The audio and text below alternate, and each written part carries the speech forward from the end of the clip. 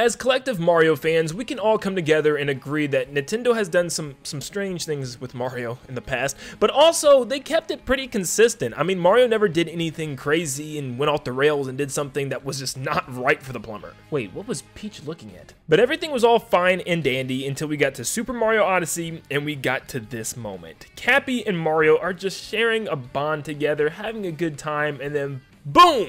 Then Mario comes out like, who the heck are you pulling up on? Bowser like legit pulled up with an entire dragon. Like, what?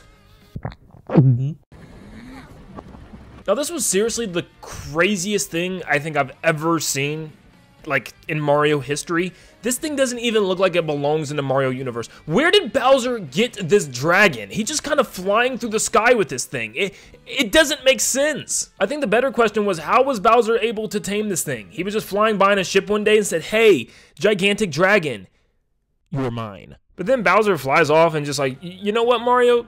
You handle that. So Mario's broken down in this random ruined kingdom, apparently wearing a chef's outfit. Why was I wearing this? As cool as it was that we were fighting a giant dragon, it was also amazing that the world around it was just so beautiful. It was a beautifully built world and kingdom where it was just completely in ruins. Something happened here so long ago, whether it was this dragon that destroyed everything or something else that caused this total collapse of the society, and it sucks that we can't visit it more. Then we fly up and it's time to take on the dragon one-on-one. You also gotta remember, this is coming right after 3D World where we fought bosses like a creaky fence. We never really had that many creepy Mario bosses to begin with. I mean, the creepiest ones we have is Bowser with boobs, and then you also have older sister Alien Queen. So a fight with a giant, monstrous, realistic dragon in a Mario game was something I definitely never thought I'd see. I mean, seriously, I just sat there at first for a little bit and tried to take it all in, but this was pretty awesome. Now, the fight itself isn't all that special. I mean, he just kind of fights with its head. I would have loved to see like a full-fledged battle with the Odyssey and, you know, the dragon in the sky or something.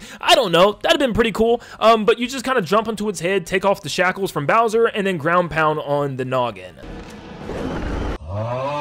So yeah, you kind of just dodge some lightning attacks 3 times, jump on his head and take the shackles off 3 times, and then ground pound on his head 3 times, and it's over. I think I was just so shocked that this happened, and I wanted to just enjoy it more, and I wanted more of this, and it was just over before I knew it. It was like a 10-minute battle and exploring this area, and then you were done, you never came back. And it kind of made me upset. Like, I wanted to see more of this. I mean, the only kind of level we had was like a small mission where Mario had to go in 2D and like stop platforms in order to get across.